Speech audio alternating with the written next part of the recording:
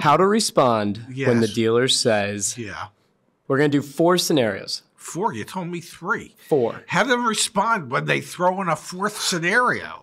Here's the deal. My dad spent 40 years. He was a salesperson, sales manager, general manager. Lot attendant. Everything.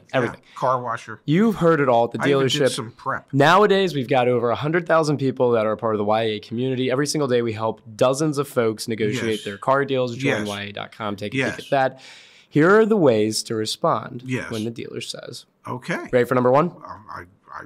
I'll try. I'll be the dealer, you be you. Okay. Well, I'm always me. Well, I can't help you, customer.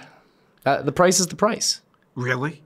That really you're going to stick to the price is the price? We all know. You and I, we both know. Yes, you probably had to overpay because of the shortage of used cars today. I get that. And we all know that you've marked them up higher than they've ever been marked up before because, well, dealerships are making more money than they've ever made before selling fewer cars. I get the attitude that the price is the price. I really do. And I know you could say to me, you know, Ray, if you pass, there's somebody right behind you that's going to pay what we're asking for it.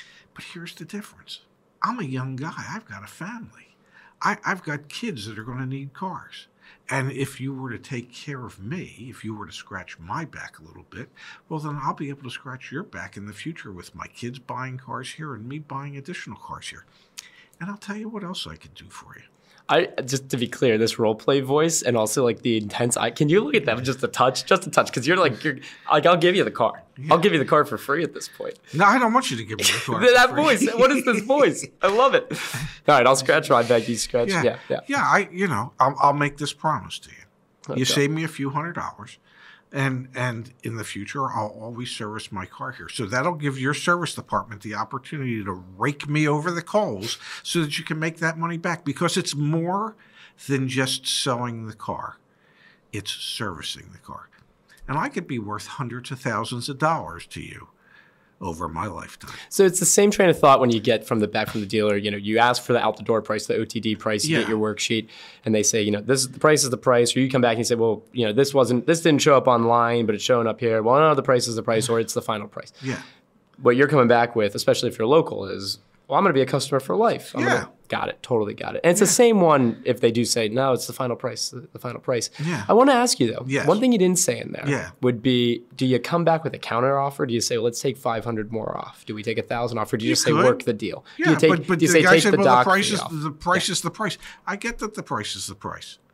But let's say 60 days from now, the vehicle hasn't sold and there hasn't been any real interest in the vehicle. What do you think the price might be then? You think the used car manager might be looking to reduce the asking price of the car by $500 or $1,000 just to try and sell it? More than likely. So why don't we just do that now? Yeah. No, I totally get it. Yeah. Ready? Number Yes. 2. Yes. We can't. You would be the worst customer. You would get the best price. I doubt It's it. the eyes, man. They're piercing. I've never heard that before. Okay, ready? Number 2. Yes. We can't hold the car for you. I know you want an inspection, but we can't hold the car for you. You know, that's just a choice you're making. You could. You've decided that you're not going to. You've decided that you don't want to give me ample time to make sure that the vehicle's everything that you said it is. Now, if you stand behind the vehicle and I were to give you a deposit and it takes, I don't know, 24 to 48 hours, what's the big deal? If I don't end up taking it and you keep telling me how wonderful business is at the moment, that if I don't buy it, there's a guy coming in 10 minutes from now that's going to buy it. Okay, well, let him come in 2 days from now and buy it. It's no skin off your nose to give me the opportunity to make sure that I'm doing my due diligence and we're making sure that the vehicle's everything that you proclaim it to be.